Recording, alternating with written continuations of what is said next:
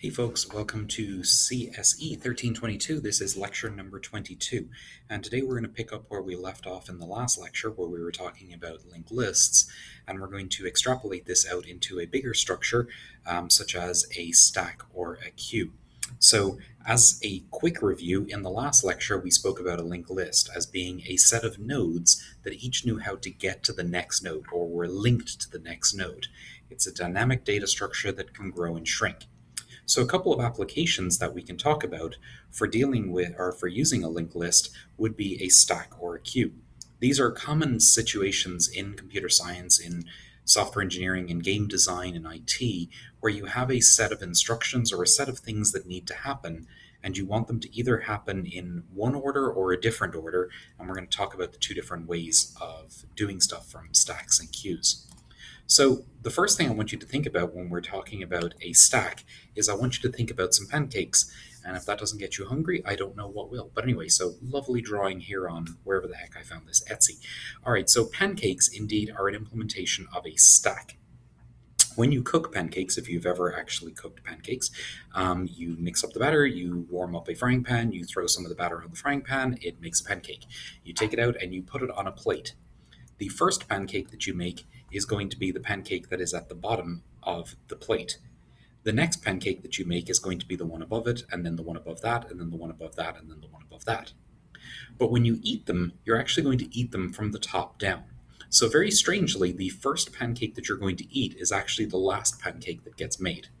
Unless you're a barbarian and you cut your way through all of the pancakes, eat it like it's some terrible type of sandwich, in which case you're a terrible person and I can't have you watching this video anymore. But normal people eat the first pancake, the one that's at the top, which is how stacks work. So this is an example of a first in, last out data structure. The first pancake that's put in is going to be the last pancake that's taken out. Whereas a different structure, which is what's called a queue that we're going to talk about later, is a first in, first out data structure, and we're going to talk about that separately. So it's important that you remember pancakes when you're talking about stacks, because they do call this a stack of pancakes, as you probably are aware. And so the first one goes on the bottom, and then you work your way up to the top, and the first one that you eat is the last one that's put on. So last in, first out. Stack. All right. So now that you have that in your head, let's do the quick review of linked lists. So in linked lists, we talked about a node. A node was a class that had at least two attributes. One of the attributes was the thing that you're trying to store in the node, which in the example that we did in the last class was an integer. And the second thing was the next, which was the link that gets you to the next node. So it's going to be of type node, and it is going to be called typically next, whereas the number that you're storing in there is going to be your data.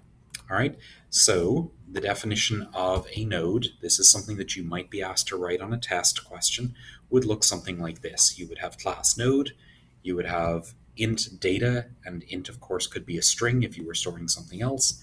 You will always have something next, you will always have this pointer or this link that gets you to the next node, and so it will always be of the same type as what it is that you're defining right now. All right, the second question that might come up on a test related to the last lecture is write a method that sums up all the numbers held within a linked list and returns the sum. So you'd have to know what the link name is for the front of the list, and in order to do a sum across the linked list, you might do something like this. So you would take in the current node, which is the one that you're starting off with, and if that is equal to null, then you would return 0, because that means there's nothing in the list. Otherwise, you would return the current data plus a recursive call to current.next. That's the recursive way to do this. The iterative way to do it is over here. They both work. There's nothing wrong or correct about either one of them.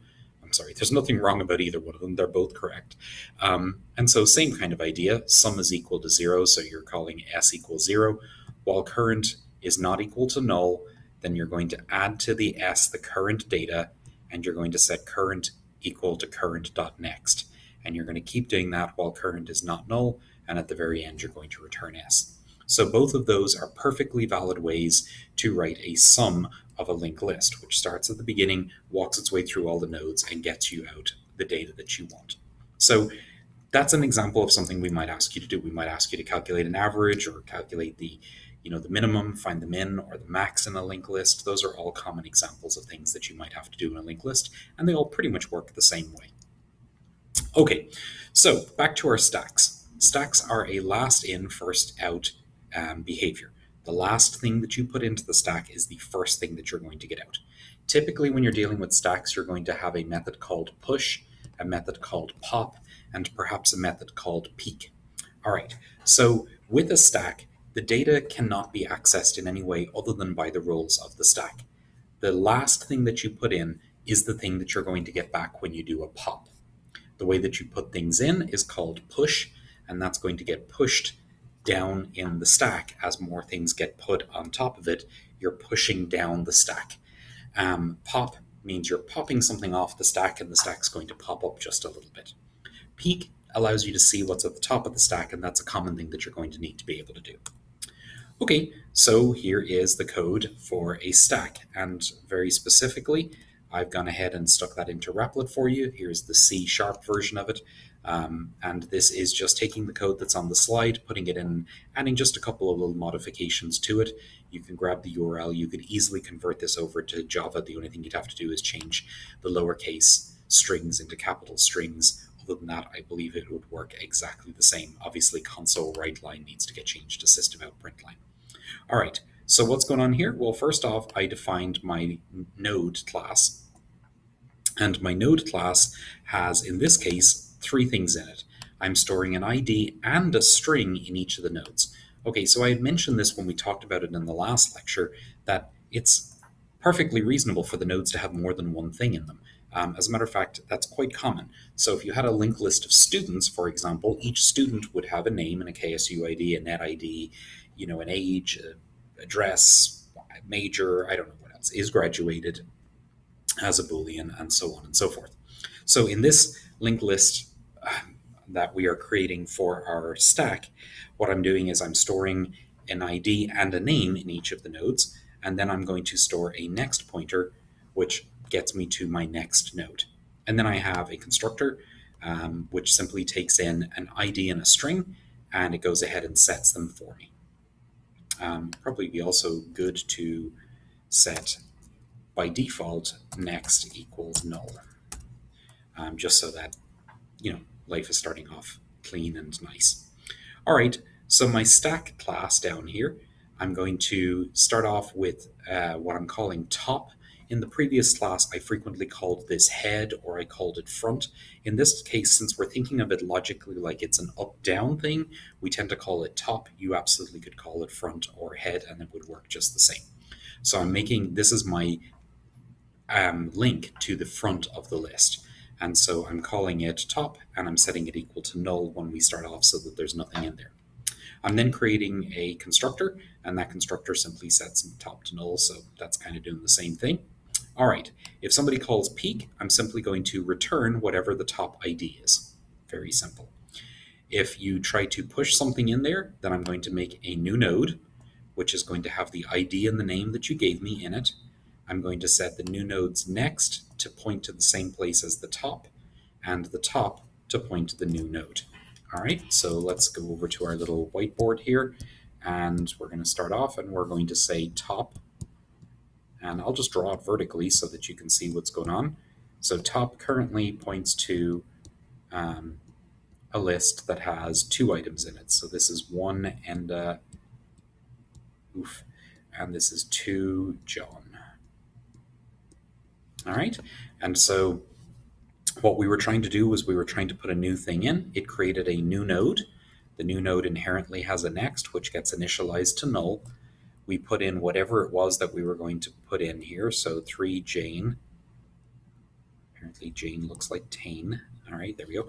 And then we set the new node, which we called new node. We set the new node's next to point to the same place as top, and we changed top to point to the same place as new node. and that has the effect of linking it like so. So now you can see top points to the first node points to the second node points to the third node, and the last node has null. All right, so that is the most recent thing that was put in this node. It is the top of the stack. So if somebody called peak, it would return 3 because that was the integer that was in here. All right, and then pop. This means that they're asking for something back out of the list. We always know that pop is going to take something off the top of the list, so pop should be pretty easy. What we're going to do here is we are going to say we're going to retrieve the ID and the name out of the top node, and I'm just going to store them in new variables called ID and name. And then I'm going to set top equals top.next.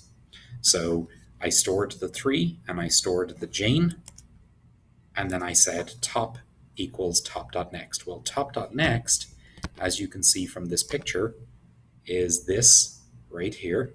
That's top next. And so what I'm doing is I'm setting top equals to top next, which means the top's going to point to the same place as top next.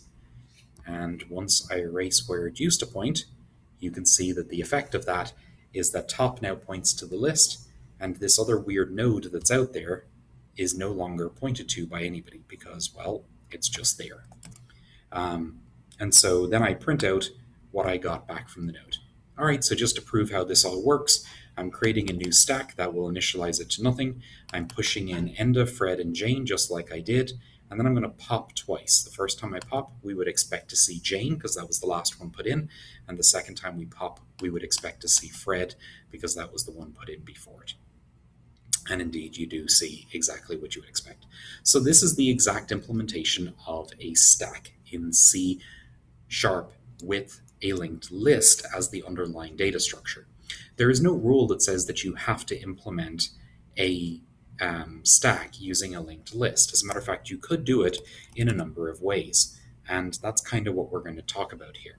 So the rule of a stack is that you're going to add and remove from the same side of the data structure. And that's because, just like we saw with pancakes, the most recent one that you put in is the one that you're going to take out. So anytime you put one in, it's going on the top, and when you're taking it out, you're taking it out of the top. To be clear, you could have implemented it the other way in Bizarro World, where you put the first one and you always put new ones on the bottom. You lift up the entire stack and you put the new one on the bottom, and you eat from the bottom of the plate. Now, you can realize very quickly that that's bizarre, and it's actually a lot harder to do. You would never really want to eat the bottom pancake. You'd have to grab the pancake and pull it out. You'd be doing that terrible magic trick where you rip the tablecloth off the table and try to not knock over anything else. So it doesn't make sense to implement it where the bottom of the pancake stack is the one that you eat, and it's also where you put things. It's much harder to do it. It is a valid stack, however. Let me be clear. There's nothing magical about the rules that says that the top always has to be on top. It just means that wherever you put new things in, that has to be the same place you take things back out again. So you could absolutely implement a stack using a linked list. That's what we just did. And we did it where we implemented it such that we put new things at the front of the list and we removed new things from the back of the list. Sorry, we put new things at the front of the list and we removed things from the front of the list. So why did we choose to do that? In a linked list, couldn't we have done it at the back of the list? Because we've seen the code for doing that before. And what I mean by that is, so we had our original top, and it had whatever was in here. It was one Enda. And then we had our 2 John.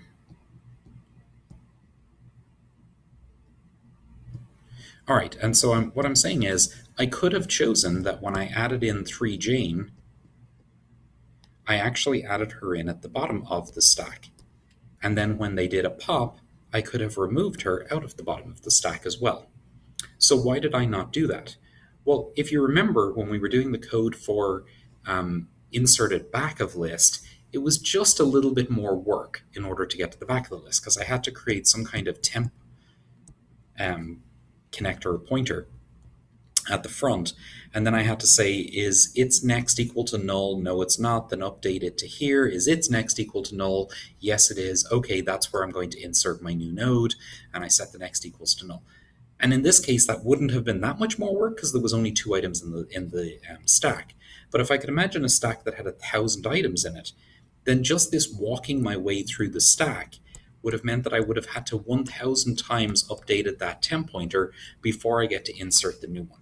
No matter how many items are in the stack or how big the stack might be, if I'm always putting in at the top like I did in this actual code, then it's always going to be one operation to stick it in at the top. And likewise, when I'm pulling it out, it's always going to be one operation to take it out. So push, as long as I'm doing it at the front, is one operation. Pop, as long as I'm doing it at the front, is one operation. But if I do it at the back, at the bottom of the list,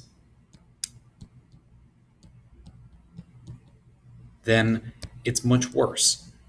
The push operation is going to mean it's going to take me n updates in order to find the end of the list, n being however many items are already in the stack.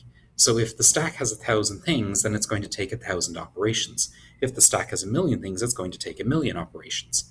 And likewise for pop. So there's no good reason with a linked list to do it this way. It's just a lot more work, and there's no benefit to it, and it's just awkward. And when we think about the stack of pancakes, it's just awkward to eat the bottom one first. So why are you doing it? It's not character building. It's not making you a better person. Just put them in on the top and take them out on the top if you're dealing with a linked list. It's just so much easier. All right, so if that's the case, then is a linked list the only way or the best way that you can implement a stack? And the answer to that question is no, it's not the only way. We could absolutely do a stack with an array. Okay, so let's go back and think about an array. So let's imagine that I define an array and I say it has 10 cells. All right, and then in the first cell I put in 1 Enda, and in the second cell I'm going to put in 2 John. And then when I go to put in my next person, I'm going to put in 3 Jane. And then when I take somebody out, I'm just going to remove them out of this cell. And you get returned 3 Jane. Okay, so if I do it in an array, then I would always insert and remove from the end of the array. I certainly could do it from the beginning of the array, but I think you see the problem with that. If I do it from the front of the array and I always remove out of cell 0, then I'm going to have to shuffle everybody else in the array over 1 in order to make it so cell 0 is the beginning of my array. So that's not the greatest implementation.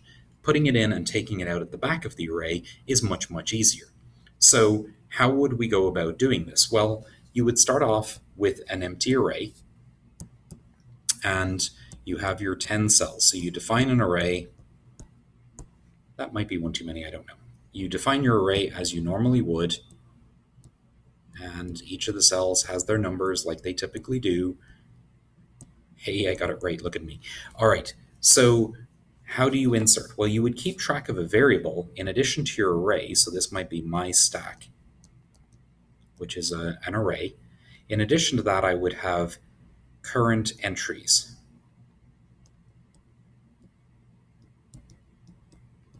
And I'm going to initially set current entries equal to 0. All right, so when I go to put a new item in, if I'm doing a push, I'm always going to push it into the position in the array that is the current entries. Why? Because it's going to tell me where I need to stick the new person. So at the moment, current entries is 0. I'm being asked to push 1, Enda. All right, so what I'm going to do is I'm going to look up current entries. I'm going to see that it's currently 0, and I'm going to write into my stack at position current entries 1 Enda. Then I'm going to update current entries to be equal to 1. I'm going to increment it, add 1 to it. So now when I get called again, and this time I'm being asked to do 2 and John, I follow the same code. I look at the current value of current entries, which is currently 1, goodness, I can't get the eraser to work. And then I insert the new entry, John, into my stack at position 1. So to John. I update current entries to be current entries plus 1, and I can keep doing these inserts all day long. So when you ask me to insert 3 Jane, oh, that was so cheaty, but there you go. When I insert Jane in, I do the same thing. I put it in the position of current entries, and life is good. So when you ask me to, and I update current entries to 3. So when you ask me to remove or to pop something out of the stack, all I have to do is look at current entries, subtract 1 from it, because current entries tells me how many things are currently in there, which you can see there are 3 items currently in there, which is why it's 3. But the last one is in cell number 2, because of course the array is indexed from 0. So if I subtract 1 from current entries, then that tells me I need to look in cell number 2. I'm going to take out the information that's in there, and I'm going to decrement this back down to a 2 because I have removed an item out of my stack. And now life is good. The only downside to this implementation versus doing it with a linked list is that I have a static size. I can only have 10 things in my stack. If you ask me to insert an 11th thing, I'm going to have what's called a stack overflow, because I will get past the end of the data structure that I created in order to hold my stack. So it's important that if you decide to do an array, that you make the array big enough to hold the maximum size you could ever possibly want the array to be. The other alternative is when you go to insert, or to push, if you notice that you're trying to push into the last cell, at that moment you can make an array which is double the size of the current one, copy all the data over into the new array, and then now you can grow again. And that means that it doesn't ever stop you from inserting stuff into the data structure. It's just that every time that you reach the end of the currently allocated size of the array, you're going to have to take this time to go build this new array that's double the size, and you put all the stuff back in. Why double? Why not just plus 1? Well, because it's a lot of work to do that copy, so you want to do it as infrequently as you possibly can. So when you've gotten to the point that there were 10 things in the stack, yeah, go ahead and build a stack that's big enough to hold 20, and then the next time 40, and the next time 80, and the next time 160, because it'll mean you'll have to do these growing operations a lot less frequently. Okay, so to review, a stack can be implemented with a linked list. You could absolutely implement it such that you're putting in at the top and you're taking out of the top, and that's the easiest implementation with a linked list. You could also implement it such that you're adding and removing from the bottom of the linked list. That's okay, it works, it's just more work. You could also implement a stack using an array, which is what we're looking at here. In that case, the simplest idea is to put all new entries in at the back of the array, what I'm calling current entries here that you're keeping track of, where the most recent entry was placed. You could absolutely do it at the front, it's just more work. So doing it at the back, i.e. at the location current entries, is more efficient than doing it at the front if you're using an array. Are those your only choices? Absolutely not.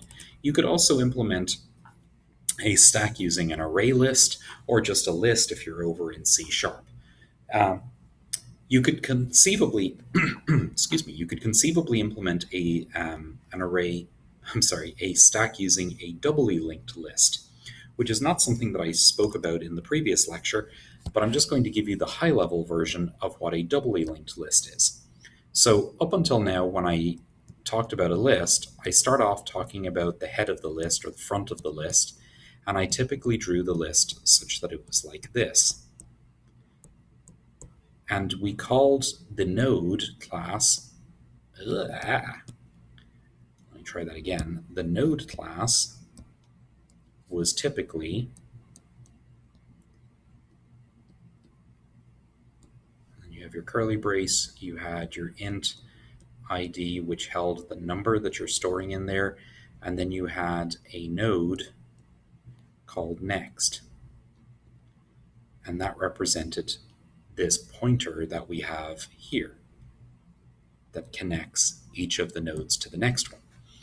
There's nothing that stops you from also having another, we'll call it pointer or connector called previous. And at that point, what you would have is a linked list that looks like this. Now, the advantage of this is that in general, with linked lists, it's very easy to do recursion to move your way down the list this direction. That's quite easy. We've seen examples of that where we did the search just a few moments ago.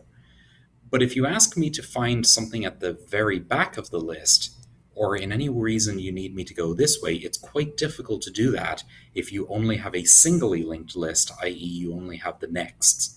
If you also have the previous, then it's very easy to go backwards or forwards through the list. And you might say, why would you need to go backwards through the list? Well, let's imagine that I put all of the students in to a linked list as they're being enrolled at KSU. So each new student comes along, I stick a new entry at the end of the list. Well, let's imagine that somebody asked me to report on all the new students that were only added this semester. Well, how would I find them? If I start at the beginning of the list, I'd have to go all the way to the end to find the most recent person and then work my way backwards through the list, which would be very, very difficult to do. So that will be an example where you would want to make a doubly linked list where you have a next pointer and a previous pointer. The only thing that makes this work is that when you insert new nodes into the list, you have to connect all of the pointers or all of the links appropriately such that all of the various bits of the list are being connected together. So that's the idea of a doubly linked list. I will point out at this moment, you're probably saying, whoa, there's a whole lot of stuff going on here. And yes, there is. There is an entire class about this, which I mentioned before. I just want you to have a high-level understanding that linked lists exist. Basically, it's a set of nodes that are connected to each other. Typically, they would only be connected in one direction, and you would typically call that connector or that link next. It is possible to have a doubly linked list, in which case you will also have a previous, which you just connected at the time that you insert the node. That's really all I need you to get out of this idea of a doubly linked list. So, based on all of that, let's talk for just a moment about this word here, big O. And again, this is something that entire classes are about this topic. So I only want you to get a high-level understanding of this. Big O is the measure of how much work it is to do something in an algorithm. So any operation that you do in an algorithm is going to be considered one operation. And so let's take a look at our example that we had before I added all these previous pointers and all this nonsense in here. So we had this stack, and it had, at this moment in time, it has two things. I'll just erase the guy who's not connected over here. So if I asked you, I want you to go through the list, and I want you to find for me if Paul is in this list. How would you do that? Well, you'd have to start off at the beginning. You would create some kind of temp pointer or link. You'd look to see if Paul is in this first node. If it's not, you would move temp down here, and you'd look to see if Paul is in here. If it's not, you would move temp down here, and you would keep going through the list until temp is pointed to null. At that point, if you haven't found Paul, he's not in the list. So you know that there is no Paul, and you would return false. If you did find him at any point, you return true, or you return his name, or whatever it is you were supposed to return. So my question to you is, how much work is it to find or search for Paul? Well, the answer to that question is not as simple to answer as you might think, because in this case, it looks like it took me one operation to make this pointer or this link, and then it took another operation to move it, and a third operation to move it again. So that's 3 there. When it was up here, I had to check, is this equal to Paul? So that was one operation. When it was here, I had to check if this was equal to Paul. So that was another operation. And when I got to here, I had to check if this was null. So that's another operation. So it looks to me like I did 6 total operations in order to figure out whether Paul was in this list. Is it always going to take 6? No, it's not. If this list was much larger, like for example, if there was 1,000 entries in the list, then it would have taken somewhere around 3,000 operations in order to see if Paul is in the list. It grows linearly with the size of the list. The more entries that are in the list, the more operations that I will have to do. So if you were asking me, what is the efficiency of doing this search operation on a linked list? The answer is, it depends on the size of the list, which is not a very satisfying answer. So just like in algebra, where you have a variable that represents the size of something, or an unknown effectively, you might say 2x, where x is some value that you will fill in later. In big O notation, we would say n is the size of the list. So how many operations will it take for me to search through the list? Well, it looks like it took 6 to go through 2, so it seems like the answer is it'll take 3n to find whether something is in the list or not. That's very accurate, sort of, but it's also unnecessarily complex. The 3 really doesn't matter in the grand scheme of things, because if there are 100 entries in the list and you ask me to find something, then it takes about 300 operations. If there are 1,000,000 entries in the list, it's going to take about 3 million. What's more significant, the fact that it was 1 versus 1,000,000, or the fact that it was 3 versus 3 million? Well, the 3 doesn't really matter. It's the million that matters. So when we speak about big O, we would say the order notation of searching for an item in a list is what's considered order n. Because effectively, I'm going to have to do something that's going to grow linearly with the size of the list.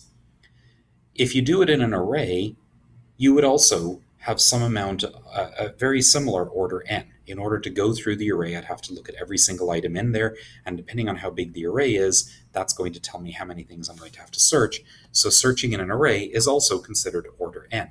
You might say, well, then isn't everything order n? No, it's not. You're actually going to see in the next lecture that some things are better than order n. You might be able to find things faster than you would looking for them in a linked list or in an array. So there is no one right answer with data structures. I need you to think through this for just a moment with me. When somebody says, I need you to store this information, if you're working at a job, they're not going to tell you, I specifically need you to store it in a linked list where you have this and this and this and this. They're mostly going to leave it up to you to decide how to store it. What's the most efficient way to store it? And what you're going to need to understand is, how is somebody going to eventually use this structure that you're putting stuff in there?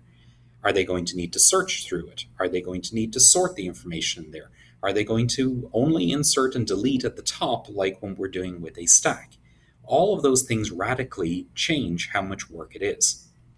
So let's take our stack example and let's talk about this big O thing that we were talking about, which again is a measure of how much work doing stuff is in your algorithm using your data structure. So when we had our stack here, assuming that we implemented it such that we are always adding new nodes to the top and we are always removing nodes from the top, then how much work is it for us to put an entry in or take an entry out? Is it n? Is it affected by the size of the current stack? No, it's not. That's the beauty of doing all of this work at the top. Because I'm doing it at the top, it is actually only going to be one operation to put the node in there, and it's going to be one operation to take the node out of there. Now again, you might say it's not one, it's actually going to be create the new node, set the next pointer to the top of the list, and update the top pointer. It looks like it's really actually 3 operations to do a push and 3 operations to do a pop, but it's always 3. No matter how many nodes are in my list, even if there's 1,000,000 in here, it doesn't matter, it's still going to always take 3. So when we write this in order notation, we say that it's an order 1 operation. And the reason we say order 1 is because with big O notation, we always drop any constants. So the actual answer was 3, sort of, but we decide that we're always going to report that as order 1. I know this is all very confusing, but you can probably see immediately, without thinking too much about stuff, that when we were looking at this first chart, I said that in searching throughout this list was always going to be order n. So if there's a million items in here, it'll take a million operations. Versus doing the stack that we were just looking at, the stack is order 1, no matter what. So it is much, much, much more efficient, even if we have large amounts of data, to work in a stack than it is to search a linked list. And that's really the whole point of Big O. It's a way of saying what is more efficient than what. Which thing is going to be faster than something else? The actual speed at which it takes to search a linked list with a million items is going to be dependent on a lot of factors. How fast is your computer? What else is it doing? Is it running any other things? So the actual number of milliseconds or microseconds that it takes for it to actually do that operation will vary from time to time. But the size of the list is what's actually going to make it vary more. It may be that sometimes a million is the same speed as 1,000,005. It may be that sometimes 1,000,010 runs faster than 1,000,000 because the machine was doing less other work and therefore you got a faster action. But what will always be true is that searching a linked list with 1,000,000,000 items will be 10 times more work than searching a list with 1,000,000 items. That's totally not true because 1,000,000,000 is more than 10 times 1,000,000. It'll be 1,000 times more work than searching a list with 1,000,000. 1,000,000,000 is 1,000 million. That's why I got confused. So what matters is that the n is what differentiates how much time it takes. So that's what I want you to get out of Big O notation. It's a measure of can you do it very quickly, which this is an example of doing it very quickly. Order 1 is the best case scenario. You will always be able to do it in effectively one operation. You just make a note and shove it at the front. Whereas searching a linked list or searching an array, it varies depending on how many items are in the linked list or in the array, and therefore you would say that that is order n, depending on how big it is. So that's a brief introduction to the concept of Big O. I don't need you to understand everything about Big O because, again, there are entire classes where they will talk about this later on in your career, and you will learn a lot more about Big O. But I do want you to be aware of the basic idea, and there could be a question on the final about asking you, from a Big O standpoint, which of these is more efficient or less efficient. So I need you to have a decent understanding of what that means. Okay, this last slide here shows you another implementation of a stack in C#. And instead of using what I used, which was a linked list in my code, or instead of using an array, which is what I showed you when we were drawing on the little whiteboardy thing, in this case they used a list, which is a built-in type in C#. And this is very like an array list that we have over in Java, except in C# it allows you to specify the object type, much like the array list does in Java, for what it is that you want to put in the list. So in both of these cases, what we're doing is we're just adding a new item to the list. When you want to push something in, you're calling the add method. When you want to take something out, you can address the list as if it were an array. That's one of the nice features in C#. In Java, you'll do get at, and you can certainly return whatever you get. There's also a remove at position, which allows you to pull something out. So this is just another implementation. All right, so before I move on to the next part of this lecture, I need you to review the following things. A stack. I want you to immediately picture pancakes when anybody says stack. And I want you to remember that when you take a pancake off, it goes on the plate. The next one goes on top of that, the next one goes on top of that, the next one goes on top of that. And when you start eating, you eat from the top down. So the last pancake that was made is the first pancake that was consumed. You can implement a stack using a linked list where you insert it at the top of the list or at the bottom, but it's better at the top because it's easier. You can insert it in an array. You can insert it at the front or the back of the array. It's easier to use the back of the array because it's easier. You can use a list or an array list, or you could do other things. There's no reason that it has to be one of these. You can implement it however you might want to implement it, so long as last in, first out. That's the most important part of a stack. So that's the idea of a stack. I will mention one final thing about a stack. When we spoke about recursion, and when we spoke about one method calling another method, we often talked about the execution stack, which is a similar idea. It's a stack where your main program is at the bottom, and when it calls a method, that method gets layered on top, and then it executes, and when it's done, it goes away and you're back to the bottom. If a method calls another method, which calls another method, which calls another method, it's always the one at the top which is executing. Why? Because the execution stack is a stack. Also, it is the case that the stack can overflow. Remember what I meant by that? If you have a limit on how much stuff you can stick in there, which in the case of my array, it was set to be 10 and I tried to insert the 11th thing, that's a stack overflow. In the case of the execution stack, you have a set amount of memory in your machine. Actually, you have a set amount of memory for your Java virtual machine or your C#. But either way, there is a set amount of memory that is allocated to the execution stack. If you have infinite recursion, where the recursion is calling itself over and over again because you didn't write a good base condition or something went awry, you can actually overflow the stack because you keep adding more and more entries in there until you run your machine out of memory, at which point you will get the actual error, stack overflow error. And that's because, again, you ran yourself out of memory. So that's an aside. I just want you to realize that stacks are really used in computer science all over the place. As a matter of fact, you have been using stacks since the very first program you ever wrote. You just really never knew about it. It's how all of those methods call and execute. The one on the top is the only one that's ever executing, much like only non-barbarians eat the first pancake from the top of the stack. All right, moving on. You're always going to have push, pop, peek. You might have an empty, which tells you whether it's empty, and you'll probably have some form of a stack or some form of a search.